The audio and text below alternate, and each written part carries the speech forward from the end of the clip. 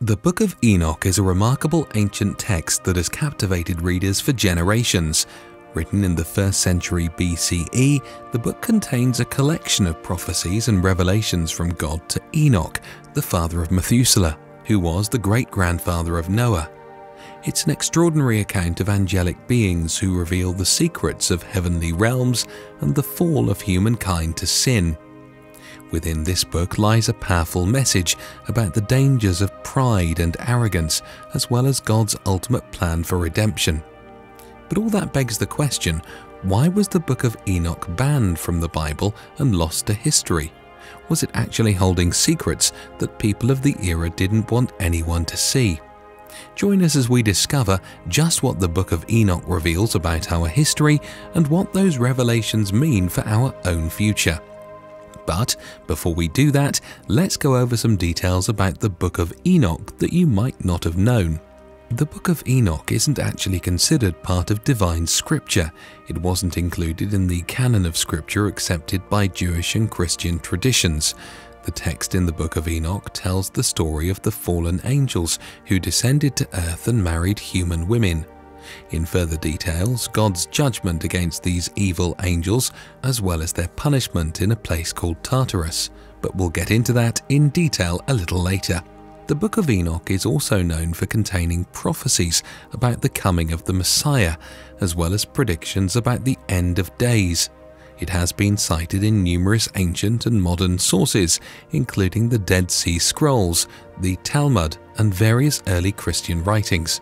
But because of the controversial nature of its content, the Book of Enoch has never been accepted as part of the official scripture. The text contained in the Book of Enoch is often seen as a warning against human arrogance and evil behavior. It speaks to God's power and justice, emphasizing His ultimate control against wickedness. But you see, as the book was, well, controversial to say the least, it was banned from the Bible and eventually lost. It wasn't until 1773 that a Scottish explorer, James Bruce, brought 3 copies of the Book of Enoch back to Europe from Ethiopia. Since then, it has been translated into numerous languages and studied by scholars in many different countries. While it isn't accepted as divine scripture, it certainly gives us insight into the beliefs and thoughts of ancient cultures and reveals things that the world hasn't even talked about in centuries. So let's dig a little more into that, shall we? Enoch was a figure in the Old Testament of the Bible who lived before the Great Flood. According to Genesis chapter 5 verses 21 to 24, he walked with God, and he was not, for God took him, making him one of 2 people throughout divine history who didn't die but were taken to escape death entirely. When he was taken, he was 365 years old. It is said that God loved Enoch so much that he was brought to heaven alive and granted eternity. It was to never experience death at all. Why? Well, the answer to this question has been found in a book of the same name, the Book of Enoch. The Book of Enoch was written in ancient Aramaic and is thought to have been composed sometime between 300 and 100 BCE by a group of Jewish ascetics living in Palestine.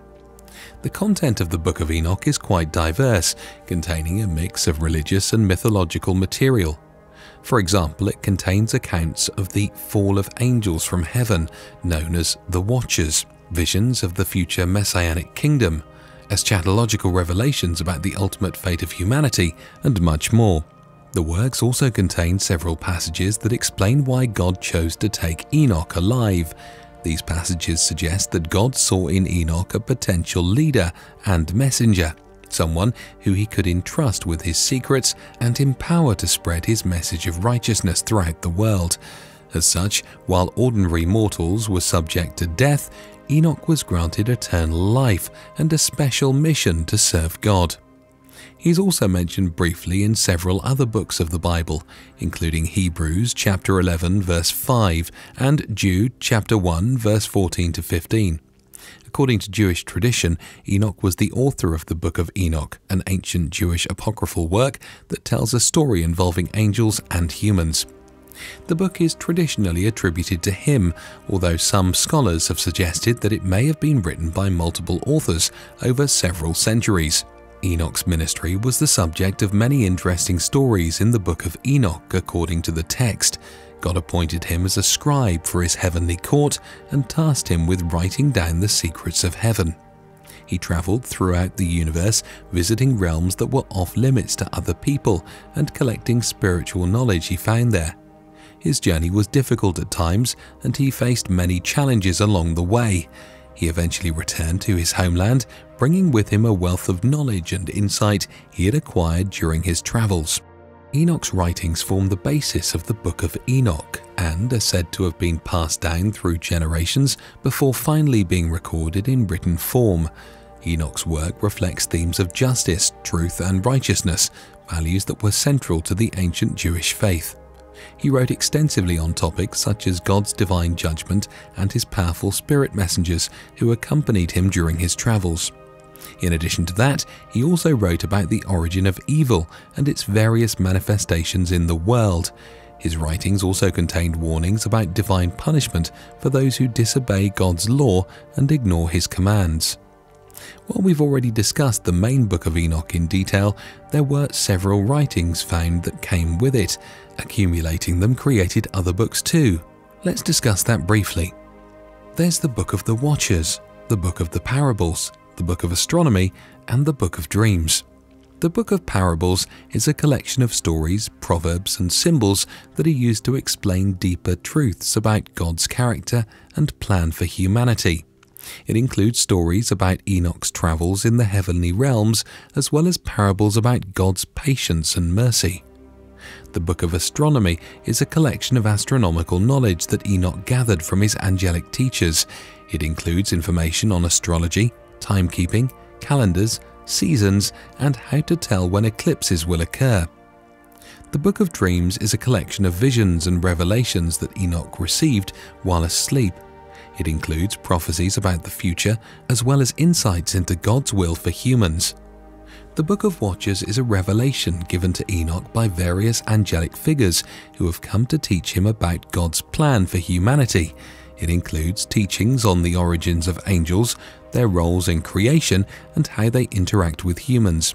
It also teaches about the consequences of human sin and how God will judge the wicked and reward the righteous. The most popular writing of them all, however, is about the giants. It is stated in the book that the giants were created when some of the angels from heaven had intercourse with mortal women. Some believe that this is how humanity was born, stemming from angelic and human heritage. However, it also states that these giants caused great destruction on earth because of their enormous size and strength. The book tells us that God sent the archangel Uriel to warn Noah of the flood that would come and wipe out these giants and their evil deeds. They're to burn in hell for the rest of eternity. The book also speaks of two other archangels, Raphael and Gabriel, who were sent to imprison the rebellious angels in eternal darkness so they cannot continue their destructive ways on earth. The same darkness is believed to be what binds the devil and his minions in hell. There are some scriptures that also mention that the fallen angel repented. It said that these angels, who are now known as Watchers, were given a second chance and sent to teach humans knowledge of astronomy, metallurgy, and other arts that would help us in our evolution.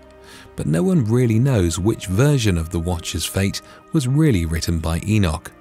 These teachings were also believed to be the foundation of the Kabbalah, an ancient form of Jewish mysticism. These stories from the Book of Enoch are not only used to explain some biblical stories, but also to give us an understanding of our universe and how it works. It is believed that these stories written in the books were meant to teach humans about good, evil, and the consequences of our actions. These teachings could be used as a way for us to choose right from wrong and cultivate our spiritual growth. However, there is one thing we have to mention. You see, there are several reasons why the Book of Enoch was rejected. One of the reasons is that the Book of Enoch also mentions Noah's Ark and the flood. The thing is, Enoch wasn't even alive when the flood happened. That's why, according to some religious scholars, Enoch couldn't possibly have written about something that had not yet occurred at the time when he supposedly lived. One of the main issues with the Book of Enoch is its chronology, which can be quite confusing at times. For example, there are some references to events that appear to take place in different chronological orders throughout the book. Additionally, many characters and events remain unclear due to a lack of details or explanations. This makes it difficult to accurately assess the context of certain parts of the book. Language and cultural inaccuracies are also present in the text, which has led some scholars to believe that there were later additions made to it. It is possible that attempts were made to update or adapt the content in order to fit changing contexts. This could explain why some of the language and cultural references seem out of date or inconsistent. The inconsistencies in the Book of Enoch should not be overlooked, as they can help provide insight into its origins and authenticity. A thorough re-evaluation of the text is necessary in order to better understand its significance today. Additionally, it may provide useful information for future studies of other ancient religious texts. In conclusion, the inconsistencies within the Book of Enoch are numerous and varied. Although scholars have proposed various explanations for these discrepancies, it is important to thoroughly re-evaluate the text in order to gain a better understanding of its context and relevance today. Additionally, examining any potential influences on the book could help provide further insight into its authenticity. Despite this, however, there are a few Christian denominations that do accept the Book of Enoch as an inspired work of Scripture and give it credence. In addition to this, certain scholars and researchers have come up with theories that explain how Enoch could have possibly known and prophesied things that have not taken place yet. Plus, there are theories that suggest it's written by several different authors, as its content changes drastically at certain points in time. While the beliefs on the authenticity of the Book of Enoch may vary greatly, one thing remains true. The Book of Enoch is an interesting historical document that provides insights into the beliefs and practices of ancient people. Therefore, regardless of whether it is accepted as a part of the Bible or not, its contents remain an important source of historical information. And, even if there are multiple writers, it has brought to the surface several pieces of information that talk about how the world worked centuries ago, and how the sinners always have a day of reckoning. And well, that might just be a bit of foreshadowing for the way we live today. Could we all be headed for the same fate that the wrongdoers did? Or has our reckoning already started? Let us know your thoughts in the comments below. If you liked this video, please give it a thumbs up, and we'll see you next time.